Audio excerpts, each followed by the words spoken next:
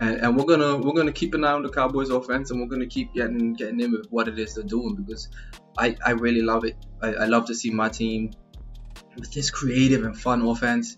And I mean, I watch Cowboys tape anyway, so why not do a little bit to try to replicate it. And this isn't a carbon copy of the Cowboys offense, of course. It's more loosely based on some of the personnel and formations that you see the Cowboys use. Alright guys, so we're going to start the Cowboys offense out of this empty look. If you look, this is the first snap the Cowboys took in game all year. They have a halfback at the top of the screen, followed by 2 tight ends with 2 wide receivers closer to the bottom of the screen. Now, the reason we want to start with this formation is because it gives us some identity. There are a lot of ace formations in Madden, but not a lot of empty, and not a lot that we can see the Cowboys explicitly use themselves, right? So we do see that again, we got the halfback, the 2 tight ends, and the 2 receivers in an empty look. So in Madden, that can easily be recreated using empty ace out of either the Patriots playbook or the Dolphins. Now, I initially started with the Patriots playbook, but I now use the Dolphins because I prefer some of the other formations, particularly some of the heavy formations that we will get into in other videos, and a little bit here. So whenever I start a new offense that I intend to run, I typically do my early labbing in game. So I come in here with a blank canvas, if you will, and I look at how the spacer works. I look at how the routes work, the route combinations, and what users or what my opponents are typically going to do when they face it. So I probably played 5 or 6 games before I actually took this into the lab and started adjusting to how I feel it's working in game. So of course, initially, the main thing I want to do is I'm moving Tony Pollard around a lot. Tony Pollard is the speed. He is my lightning on the field, because I have 2 tight ends, and the Cowboys tight ends aren't fast. The Cowboys receivers aren't relatively fast, and they're great receivers. So of course we are going to find ways to mix them in as well as the tight ends. But you absolutely need to make sure you're taking advantage of the one dude on the field who can be considered Madden fast. So you see these deep digs. These deep digs are going to be very useful because they beat Madden, and they're going to get over, as far as zone coverage, they'll get over linebackers and underneath the safeties, which is something you'll actually see the Cowboys do take advantage of in real life. But yeah, so one of the things Kellen Moore says is that we want to aggressively take what the defense gives us. So every time we snap the ball, we're looking to see what's available to us. See, if this side of the field gets vacated, we're not worrying about if Amari Cooper and CeeDee Lamb are on the other side of the field. Blake Jarwin's wide open for an easy catch, and if that's what's their all game, that's what's their all game. A lot of times when we see 2 high safeties, we're actually going to run it. Right now I'm lapping the pass, but you'll see the Cowboys run a lot against that coverage shell, and they'll pass quite often against a solo safety. So here we go now. Again, we're bringing Pollard over, and you see what's happening to the side of the field where Pollard came from. If you see that, you want to typically make sure you got something going back over there, but this time we did have Pollard right up the middle of the field. Now, we do also have these outside releases, which is great when you have a route tack, somebody with those route running thresholds. So we're going to beat press. This time it's a press cover 3, but we're still going to beat it. You're pressing a good receiver, you're going to get beat off the line. But you want to make sure you have other routes, because there are DBs that are going to give you a hard time. It's all about matchups, of course. But you always want to make sure you have options. You're never just looking for one receiver on any given play. Here again, this time I think we put Jarwin on the out route. I mean, why not? It's there. But of course, we do have a drag, we have a streak, we have an out route, and we have other things just in case that isn't open. And you'll see, so now this guy, he was pressing a lot, but sometimes he was playing over the top. So I would try the outside release sometimes. I think right here I actually do the outside release and get him. Could be wrong. And then other times I will put Coop on a post, because the post is going to beat that bail man. But so we were playing a little bit of cat and mouse, which was fun. He also did some run commit, and you'll see some highlights of that a little bit later as well. Because when I start to audible down, more often than not I'm running. We'll get into that. So bringing CeeDee Lamb to the line of scrimmage or Tony Pollard, they can stay on wide receiver routes and be at the line of scrimmage, which is great. So they could be on slants and whips, but they can also block. So if you need to, you can put them on a block, a delay route, and get an additional blocker, which is great. The tight ends just motion all the way across. Neither of the receivers cross the line of scrimmage when you motion them. So we'll do a setup video where I'll go over a lot of the things I'm doing. Some of the things you see here, you won't even see me doing for real. Here we see a mismatch with CeeDee Lamb because we know how he's been using. He's been trying to use everything down low because we've been running a lot of drags at him. So we're going to shoot CeeDee Lamb over his head, and before he can react, we're already gone for the touchdown. This double post setup is one that I really love. I'm just putting Coop on that apprentice post and then motioning CD in. And of course, we have these routes underneath that we can hit, and you want to possession catch if you can. So now, before this game, I actually went to the lab, and this was when I said, okay, I'm going to start throwing this corner route against the single high safety. I also discovered this touchdown to Tony Pollard against cover 2. So that absolutely roast cover 2, and again, that's the fastest dude we got on the field, so we want to take advantage of that, of course. You see, we're bringing that route back over again, but we know pre-snap that it's not cover 2, so we're giving ourselves another option. Just want to see if that fade is going to do anything, and more than anything, it's going to distract the user. It's going to draw a few AI defenders out of the way, so the post does have room to operate, so that's great. I love bringing these drags underneath. We're really stretching the field, if you notice, because we're hitting a lot of things. We're hitting a lot of things underneath. We're hitting a lot of things over top. We're hitting the sidelines, and then we're coming right down in the middle of the field when it's there as well. And this is just the beginning. We're doing a lot of other things out of this offense. I think you guys are really gonna like this one. So we see the single high safety again. We're gonna hit that corner. We'll also throw deep outs against the single high safety. Here we can see there isn't a safety, but because his user is in that area, I would rather dump that off to Lamb and do a little shake than even try to throw it to Coop. I would rather throw it to the dude who his user isn't even between us. Right there, I didn't like how the corner looked. I probably could have lowballed it and hit it, but we're better off taking the route, the pass that we know is there, and keeping it moving, right? We don't want to turn the ball over. See where his user is? And the man covering Pollard. Nobody was going to catch Pollard there, so we throw that out. That's quick and easy. And we sped up some of these plays, by the way, just so that we can keep the video from being 40 minutes long. It's already 25 minutes or something like that anyway. Here we get Coop with the deep out route, of course. You see the single high safety again, and Lamb has a linebacker on him, so we know we can win that. We're going to go ahead and take advantage of it. See, so you'll see some dudes starting to have some heavier defensive sets out there because you're audible down and running, which you haven't seen yet, but you'll see that. And when we audible down, I mean, we're just absolutely abusing these nickel and dime defenses.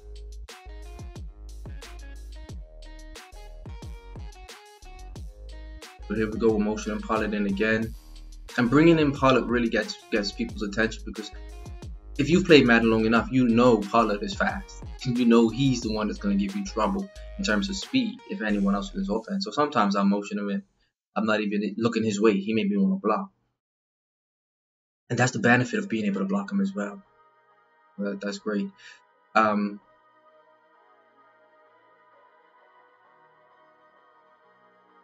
we get that deep out on the sidelines. And you guys already know I love the deep out. It's only clouds that are really going to stop you from throwing it if you want to throw it. Here you see he's controlling the deep third, I think is what happened. So the middle of the field was actually open for that post to come over the top. That was a cover 3, believe it or not.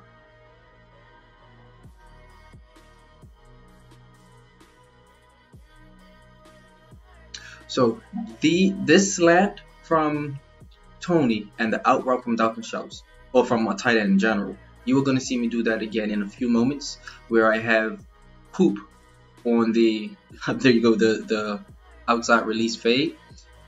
Those are two great routes, simple routes but great routes to mix in when Coop is on that route, because if he doesn't get a release, you got man beating routes going opposite directions. You just got to see which one the user is chasing, which one he isn't. So I'll do that again, and I've actually done it a few times. It's very effective. So here you see I motioned the tight end all the way over to the other side of the field. Man beating routes, everywhere you look. Take the one that gets you 7 points. Got a single high safety, so we're going to go ahead and set up our little scissors look over here with CD and Mari. Got our drag coming underneath the pollard if we need it, and I think we do. Nope, we're able to get the corner there. That's beautiful. Got our fade out here again, but I believe this is a man. And Pollard's able to beat that over the top. Absolutely, you got a possession catch that when you're right on the sidelines, or they'll put one foot out of bounds to make it an incomplete pass. I've done it enough times to know, don't let it happen to you. But if you got the space and the time, then by all means you can. Here we go. Here's the slant and the out route again. But if you got the space and the time, you can catch it and run for a touchdown as I did earlier. And there we see, I mean, Dalton Schultz was open for an easy pass. So you take the easy one, you keep the chains moving. This offense is one that is extremely easy to run as long as you're not forcing anything, and as long as you're able to take your time, make your reads, know when you need to set up extra blocking and know when you don't. Because if you're not sending heat, I'm sending out 05 every time. There's no reason to handicap myself if you're dropping back into coverage. And once they see how quickly you can get the ball out, and they see how you're able to audible down and do some of the other things that we're doing, you don't get too many guys sending heat at you after the first or second drive. So here you see we're just setting up these different concepts that we know work, right? Clearing out zones, and we're using our corners, and then just always having something underneath for a check down. See Jarwin on that out route again, right? See it. But we're gonna always take advantage of that space if it's there. The single high safety doesn't stand a chance against these spread looks. There's just too much going on. To be honest, I could probably just we're setting up a bench over here to the side. But to be honest, I could probably run a whole bunch of verticals and just pick and choose who I want to hit when you come with the single high, right? Maybe have one route coming underneath. There we go. We're gonna hit him again in the corner.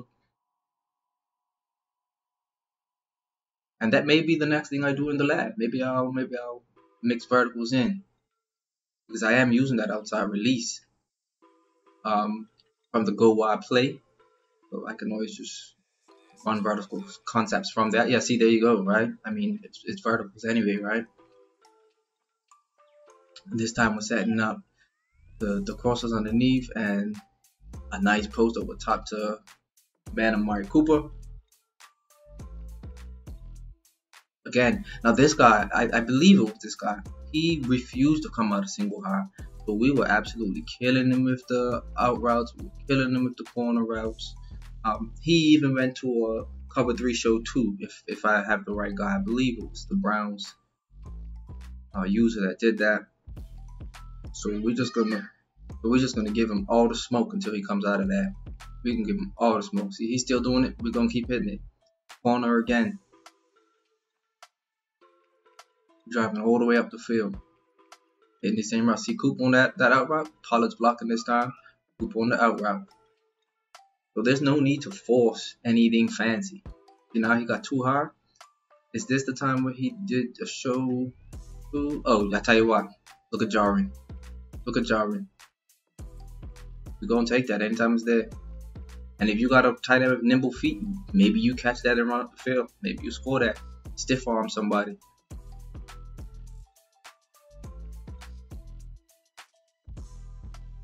Good job, Tony. One thing, Tony is shifty too, so I enjoy catching the ball and giving guys a little wiggle. This time we're changing the receiver who's going on the out route, but that side of the field is going to clear just the same, right?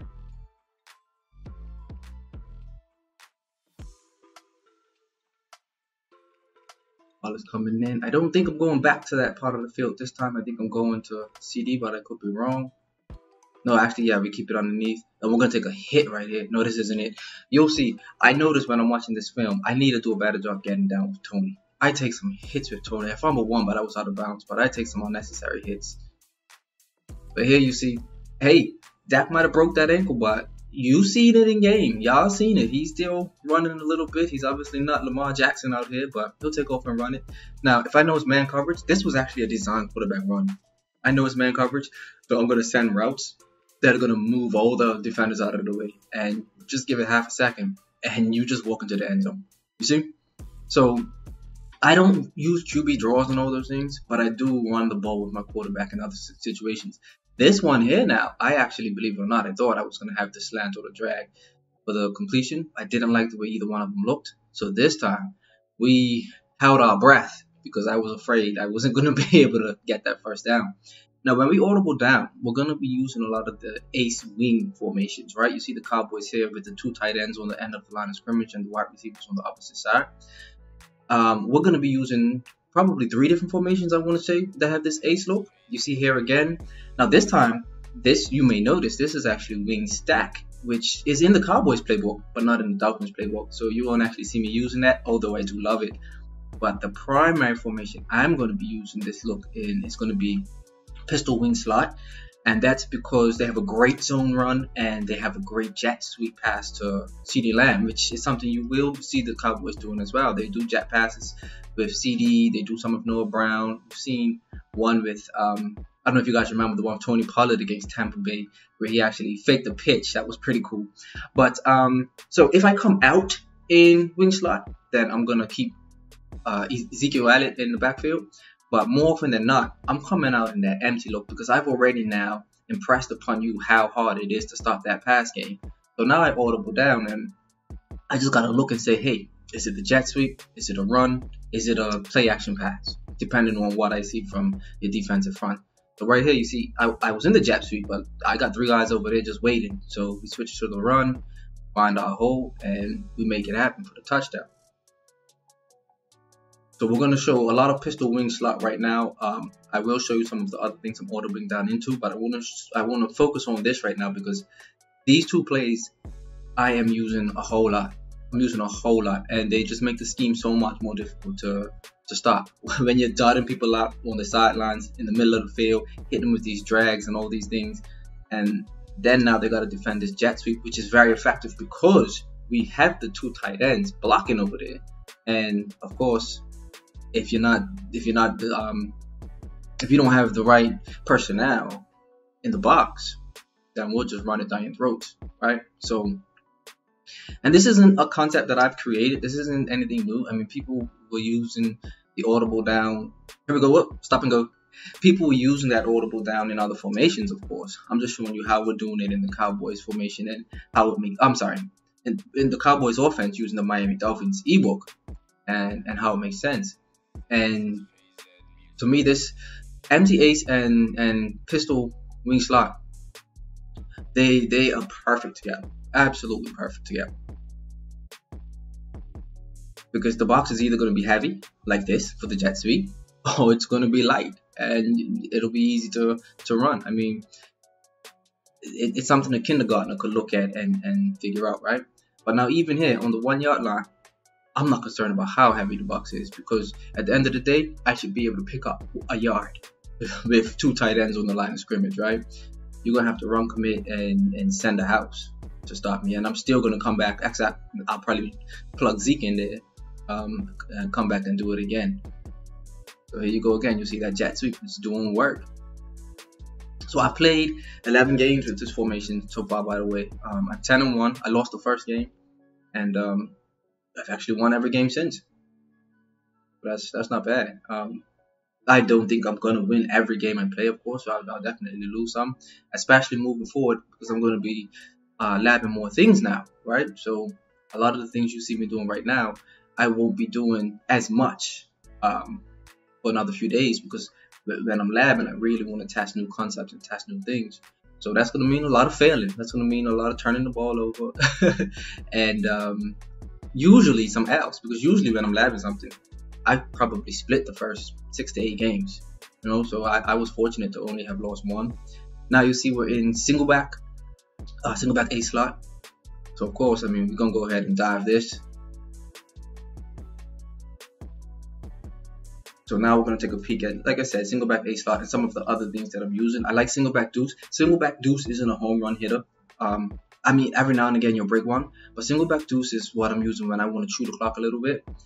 I know I'm going to pick up 3 to 5 yards, typically pick up 3 to 5 yards, and I just allow the clock to run. That's if I'm not obviously in one of the heavier formations. So here you go again. We see we make a couple guys miss. and that's clean for 12 yards. So now here, I told you we'd see this guy again. So he was run committed when he started to see me audible down, which was smart. So this time we were ready for him. He hit the run commit. We were actually in gun deuce close, and well, you see the result, right? So now here we go. He didn't run commit this time, so we just stayed with our look. He did bring guys down into the box, but at the end of the day, you're not going to stop a dive with that defensive front. Now we're audibling down to a single back. And we're just going to take this run with the man Tony. That looks good. At the goal line, we'll go single back deuce. Again, this is a good one to punch it in. We know we're going to be able to punch it in. Single back deuce. And we're motioning CDO for an additional blocker. And then sometimes just for the additional motion, because we're going to pick up that 1 yard with or without the motion. Now, the Cowboys do a lot of this heavy stuff. 2 tight ends, two running backs in the backfield. And this, they'll still do some play action out of this, like they do the other formations as well. But a lot of times they're going to show their hand. They say, hey, we're running heavy, just so you know, right? And now here you'll see I actually have an offensive lineman in at fullback. I don't do it for every snap, but I did it for some. For the real Cowboy fans who know that we've actually been putting Connor McGovern in at fullback. Just a few snaps a game, usually goal line type of stuff, right? So again, this was our friend that was doing a lot of run committing. So I figured if I'm going for 2 points, it's best I actually pass it against him. He was doing a good job, at least selling out against the run, because sometimes you got to sell out against to go ahead and bring it home. So we're using strong H wing and weak wing, and this is the primary reason I can't use the Patriots, because the Patriots don't have these wing looks, and I thought it was very important to have these because the Cowboys do use them in their offense. And I'll be developing these a little bit more. I'll definitely be developing the 11 personnel once I polish up everything we're doing here, and we're gonna keep an eye on the Cowboys offense, and we're gonna keep getting in with what it is they're doing, because I really love it. I love to see my team with this creative and fun offense. And I mean, I watch Cowboys tape anyway, so why not do a little bit to try to replicate it? And this isn't a carbon copy of the Cowboys offense, of course. It's more loosely based on some of the personnel and formations that you'll see the Cowboys use. So here you see we're going to audible into wing, and we're going to hammer it. Now when I'm in these heavy formations, these 2 wing formations, Zeke is my running back. This is Zeke's time to shine. This is where he gets in and he does his work, just tiring teams out, making them wish they called in sick, right? And then of course we'll still sneak in a pass to keep them honest. I think we're going to hit him with another play action here. And you'll see the Cowboys do a lot of this play action stuff. And we roll out, we look for a tight end. Nothing's there, we'll go ahead, we'll take our first down. Again, you'll see Dak and company doing it all the time. We got an interception that landed us at our 2 yard line, so we just go ahead and hit him with the heavy run. No need to pretend we're going to pass it. This pass, I got away with one there. That should have been intercepted or at least broken up. So we were lucky not to turn that ball over. We're gonna get back on the ground and push this ball down his throat now. See, so we're up 21-17. So this is one of those situations you're not gonna see me in that empty set right now. There's no reason. We're chewing this clock, and we really just need a field goal, but we will absolutely take the touchdown to put it away and make sure that the game is over. Now we're back in week, and we're going to do another play action rollout. This is the play where I take a hit. I mean, Tony should be calling me, telling me to behave. I shouldn't have gotten hit like that. I won't do it again, Tony. But guys, thank you very much for tuning into this one. This one's been fun for me. I'm excited about this offense moving forward. I'll try to get another one out soon. Till then, give them hell. Keep it rocking. Y'all already know. Appreciate you.